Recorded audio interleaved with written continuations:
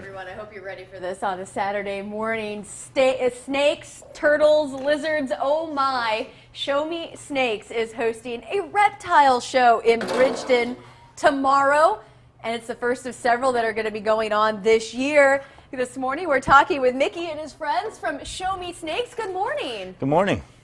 Tell us about the show. Is it for reptile lovers? Is it for people that are thinking about maybe owning reptiles? What are we going to find at the show? Well, it's for everybody, and there's a little bit of everything there. Honestly, I wish we could have brought everything that's going to be there, but there's so much stuff there. It's crazy. Tell us a little bit of what you brought. And I want you to start over here because I think the chameleons are my favorite. These are the most beautiful colors. Wow. Yeah, that's a newborn chameleon. Right there. Well, there's one on your finger there, Jim. I just realized. Look how little they now. start that little. They hatch from an egg. Hatch from the egg, and then tell. Is this a what is special about these chameleons that you brought with us today? The baby one is a. The babies.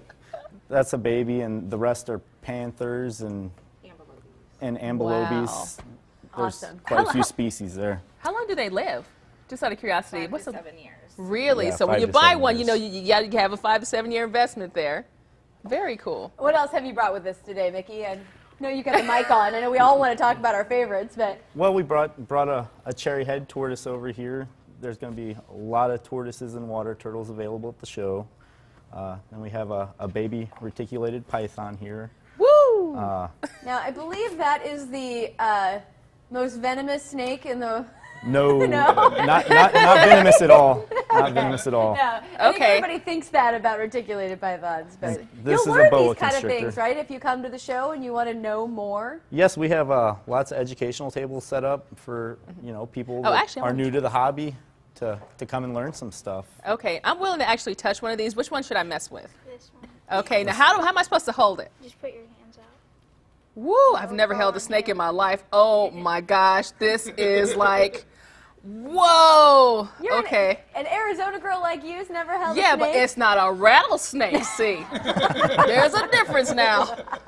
I can handle this one. This is really, I'm not as afraid as I thought I would be, but actually this is like, it's like all smooth and, wow, very neat. All right. I want can to do keep this. going down the line. I want to make sure we get to these other snakes and to the tarantula here as well.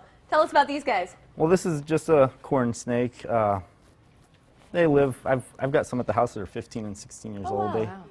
They don't get very big, and this is a very popular snake at the show. It's a ball python.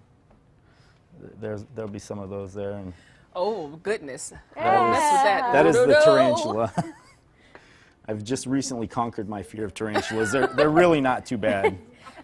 But no sudden movements with Exactly. You want to be very still with that guy. And just to kind of wrap things up here, but reptiles can be a really great pet option, right? For families, especially maybe if someone has an allergy or things like that. These are a great alternative to a dog or cat, right? Yes, definitely. A lot of these guys, like these chameleons, take up a very small space, and they don't shed all over the house, and they're beautiful. Yeah, Look and at they're the beautiful. color. I mean, It's just it's All right, beautiful. the show is tomorrow, Sunday, at the Machinist Hall in Bridgeton. That's on St. Charles Rock Road. Is there any admission? It's $4 for anybody over 12 years old. 12 and under is free. We encourage everybody to come out.